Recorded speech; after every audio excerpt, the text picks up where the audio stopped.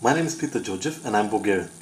The reason I would like to go to Mars is that I really believe the future of humanity depends on how we learn to use the resources of space. This can be done only by exploration and of course colonization.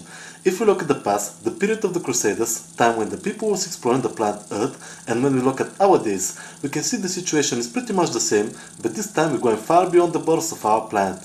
I'm happy this happened in my lifetime, and for sure, I really want to be part of this giant step of the human race. My sense of humor. Bad dog, you stole the biscuit.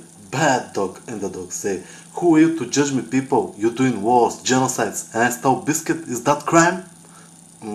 Have another biscuit. Sorry. One perfect candidate.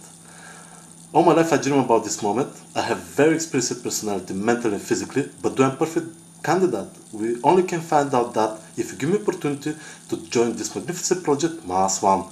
Thank you and good luck to all of us, the human race.